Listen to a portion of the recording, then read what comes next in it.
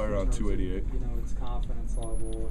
How much has that added weight, really benefited you as you move the tackle? Just more power. I haven't really slowed down too much. I feel like I still kept my speed. But I definitely think that weight's helped me power-wise. How's the depth in the receiving corps? Heard over and over again from coaches that there needs to be less of a drop-off from the second unit. You guys, do they kind of harp on that with you guys? Have you heard it from them? And you not necessarily. They're more like kind of pushing us towards like, you know, if we need to step it up because they're counting on us this year, you know.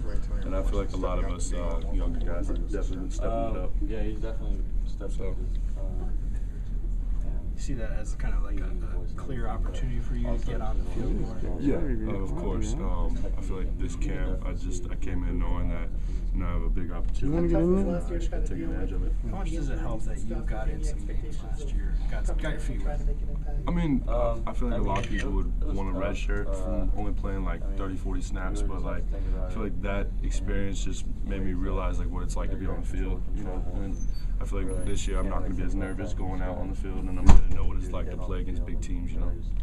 How long were you sidelined or out from stuff with the cut on your foot, I guess? I got hurt right before the Florida State game. Florida State game, I was actually playing a lot that game, but I ended up unfortunately getting that scooter accident, so I was out for that game.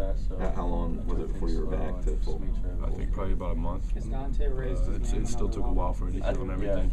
Is there like a scooter jinx on this team? I mean, I guess so. I mean, there's been a lot of scooter problems, you know. I mean, he's always been a good passer.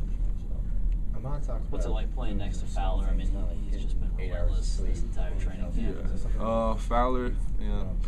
I just, he's one of my best friends, you know. Me and him were roommates last semester, so me and him were pretty close. So I know every time I'm on the field with him, it's like, you know, playing next to one of my good friends, and he just pretty much brings me up and tells me to, you know, work hard and, you know, boost my head up.